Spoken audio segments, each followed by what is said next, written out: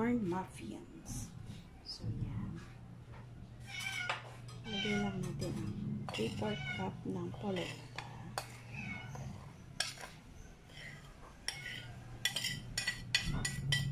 Times 2 ang recipe na gagawin natin ngayon.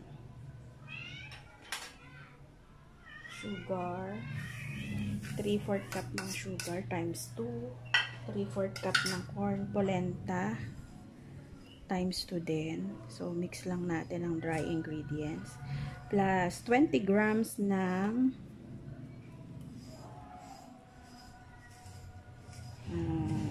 calumet na baking powder.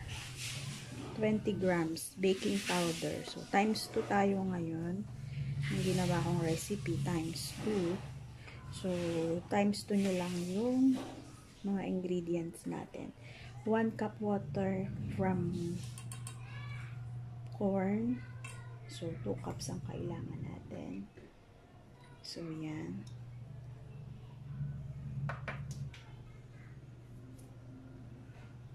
Sama na natin ang corn.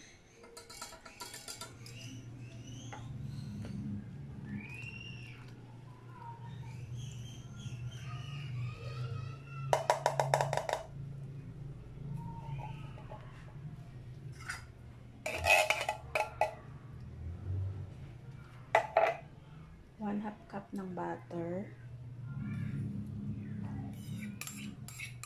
Salted butter ang gamit.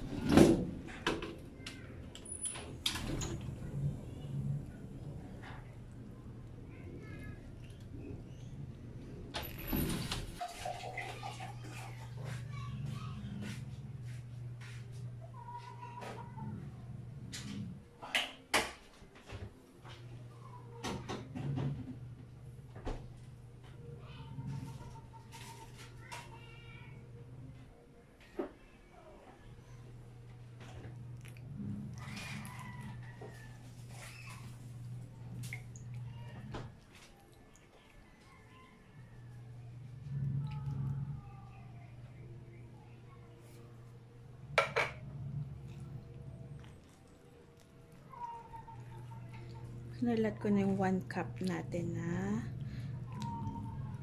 isang latang gatas. Alaska. Evap.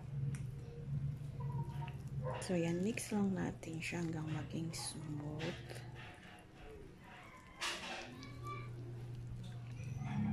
Maliit yung aking mixing bowl.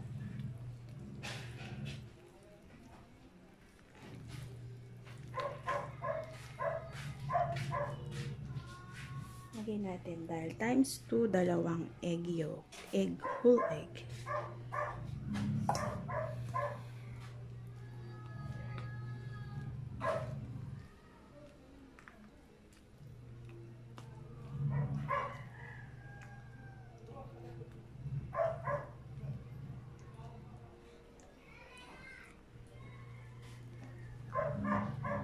Hindi ko magamit ang aking